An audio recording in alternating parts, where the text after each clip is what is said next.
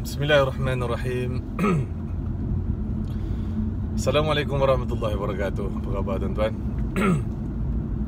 Alhamdulillahilladzi ahyana ba'dama amatana wa ilaihin nusyur.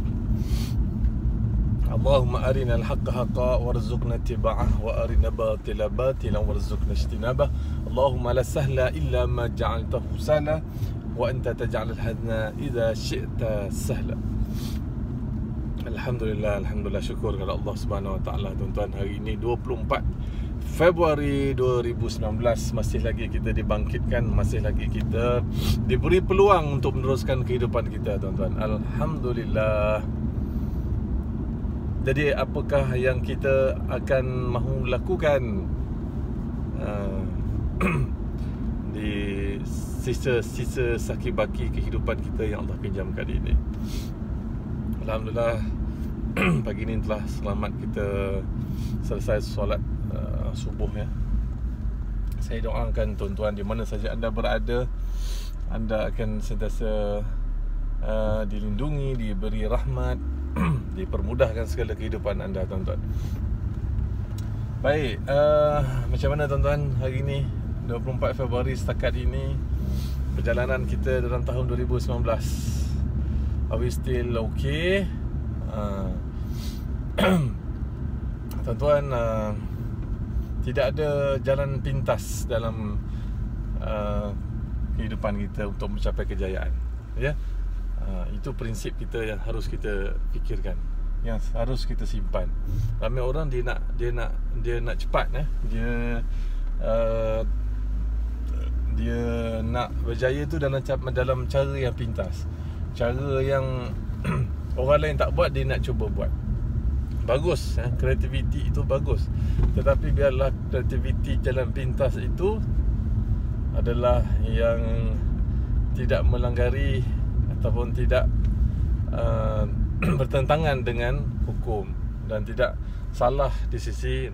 Kalau you rasa you nak buat speed dengan cara yang salah, itu tak boleh. Dia macam cerita Bangau dengan Ketam tuan-tuan. Satu ketika ya, Bangau dia tak ada kawan lain. Ya, dalam dia ada satu tasik di situ dan dia cuba cara pintas sebenarnya. Kalau biasanya dia kena terbang cari, dia berusaha nak dapatkan ikan. Dia cari dan dapatlah satu hari tu 1 ekor ikan. Ya. Satu hari dia fikir-fikir, lambatlah cara macam ni, kita kena buat lagi cepat. Ya, kita kena buat lagi cepat, lagi bijak sebenarnya ya. Jadi apa yang difikirkan, dalam ramai makhluk yang ada kat situ, dia hanya ada berkawan dengan seekor ketam. Ketam je lah kawan dia. Sebab apa? Dia tak boleh makan ketam. Jadi dia duduk sembang-sembang dengan ketam, dan satu hari dia ada satu muslihat yang dia nak buat untuk dia mencapai kejayaan. Dia nak cepat ya. So cara dia pun dia cakap dengan ketam, kamu tahu tak, sebenarnya tasik ini yang aku dah dengar, tasik ini akan surut satu hari nanti dan akan habis semua ekosistem di sini. Ikan-ikan semua akan mati. Jadi ketam pun sudah risau, sebab ketam tak boleh ke mana, dia tak boleh bergerak. Bangau ni dia boleh terbang ke sana sini.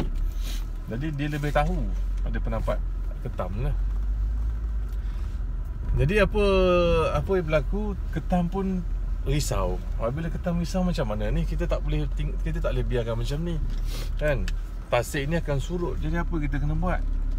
Ketam, kau ada idea tak ketam macam mana? Bangau, ada tak idea macam mana nak buat? Kita untuk selamatkan seluruh ekosistem kita ni semua ni, kawan-kawan kita kat sini ni, ikan-ikan semua ni, macam mana kita nak selamatkan tuan-tuan?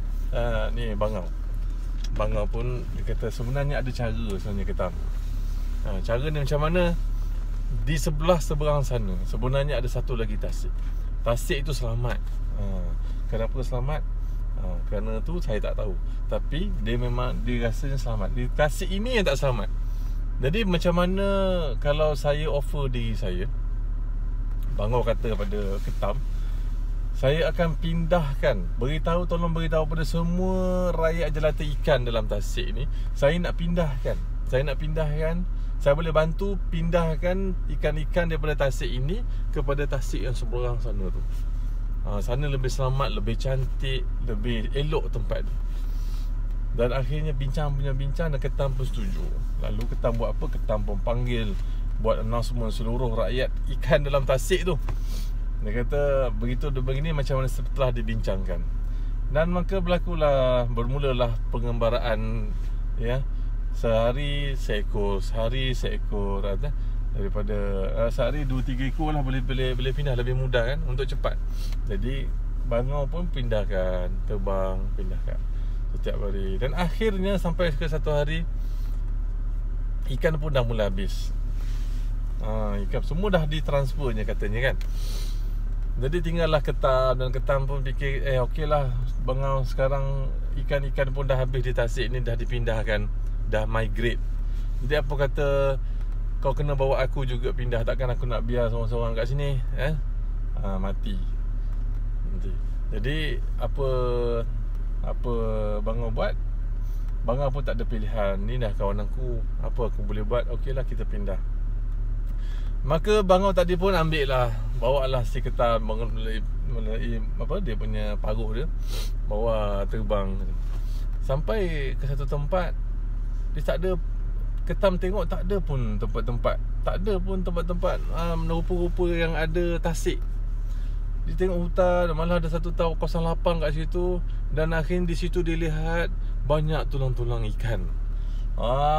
Maka rupa-rupanya Ketam mula sedar yang dia telah ditipu. Ya. Rupanya tidak ada tasik pun di situ. Maka rupanya selama ini bangau ni dia mengambil kesempatan, tuan-tuan. Dia ambil kesempatan, dia bawanya ikan ni bukan ditransfer, rupanya dia pergi makan cara mudah. Bijak tak bangau ni? Bijak, tapi dia menggunakan cara yang salah. Jadi akhirnya apa jadi? Ketam geram, Ketam sepit si bangau ni. Maka bangau ni tak boleh nak terbang, dan akhirnya jatuh, lalu bangau pun mati. Baik tuan-tuan, ini adalah kisah, satu cerita yang kita harus tahu bahawa tidak ada shortcut dalam kejayaan. Berjaya ni dia ada flow dia. Dia ada flow. Kita kena fight dan kena ikut flow tu. Jangan tipu, jangan shortcut jalan, jangan buat jalan pintas. Kalau dikatakan dalam insurans business ni, kita kena buat melalui proses dia adalah vital behavior. Itu adalah benda-benda yang kita kena buat mengikut flow dia, mengikut cara dan kaedah dia. Maka kita buat, simple. Vital behavior kita kena buat, kita buat. Tidak ada cara yang lain. Dia orang dah kaji. Kita dah kaji, ini adalah cara dan method. Dan tidak adalah kita pun tak nak buat macam tu, kita buat cara lain. Kita nak buat cara yang lebih menipu, lebih cepat. Contohnya kita melalui menteri. Kita nak melalui menteri, Perdana Menteri contohnya, nak menisyaratkan seluruh rakyat Malaysia ambil kita. Bijak tak? Bijak. Tetapi cara begitu sebenarnya takkan tahan lama. Ya. Jadi tuan-tuan fikirkan, teruskan berjuang. Because when we are fighting, nothing is impossible. When we are fighting, nothing is impossible. When we achieve, impossible is nothing. But when we are fail, ask ourselves, are we doing nothing? So renung-renungkan tuan-tuan.